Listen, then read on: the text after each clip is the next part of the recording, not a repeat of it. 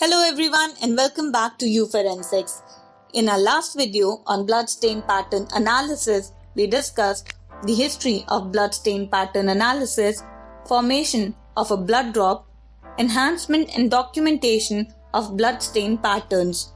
Today, we'll discuss types of bloodstain patterns.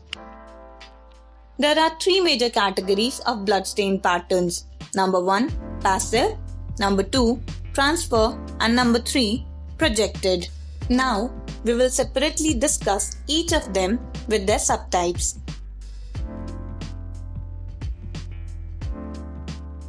Passive bloodstains. These are formed due to bleeding from wounds and the blood is deposited on a surface under the influence of gravity alone. For example, a drip stain is formed when a falling drop of blood from an exposed wound or a blood-bearing object lands on a surface.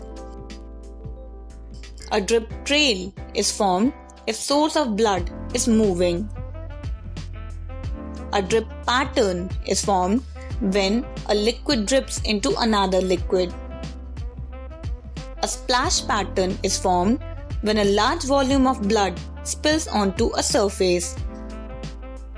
A flow pattern is formed by the movement of a large volume of blood on a surface. A pool is formed by the accumulation of liquid blood on a surface. A bubble ring pattern is a pattern having bubble in blood.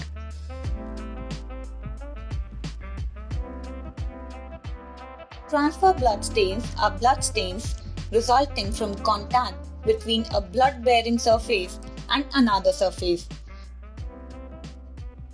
For example, a swipe pattern is formed by the transfer of blood with characteristics that indicate relative motion between the two surfaces. A wipe pattern is an altered bloodstain pattern resulting from an object moving through a pre-existing wet bloodstain.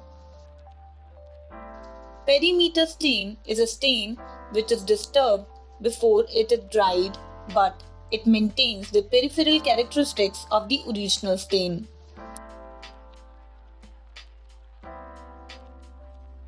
Projected bloodstains are formed when a volume of blood is deposited on a surface under a pressure or a force greater than the force of gravity.